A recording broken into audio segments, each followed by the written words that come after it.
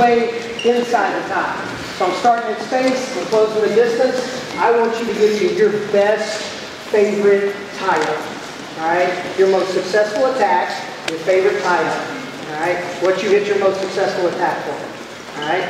And again, you might be lost for the next 3 minutes before we go to lunch. But guess what? You're actively engaged in trying to get from point A to maybe point F. Alright? Me, I'm a fireman's guy. I want to underhook on my right side. Alright? How do I figure out starting outside the tie, pairing the head, closing the distance, getting to this position to where that guy underhooks me so I can get it. Okay?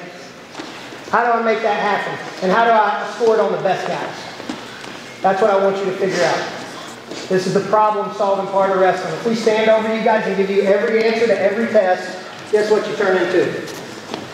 Robots. Turn into robots.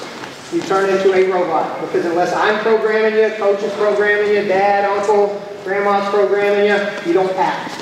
So we're going to give you 3-4 minutes before lunch to figure out. I'm going to start with a head pair, which most of you guys have never done before today, and I'm going to get to my best tie-up and my best leg attack. It doesn't have to be pressure release, okay? It can be anything. That wasn't pressure release. That was just me baiting him to an underhook and hitting him with a fireman's.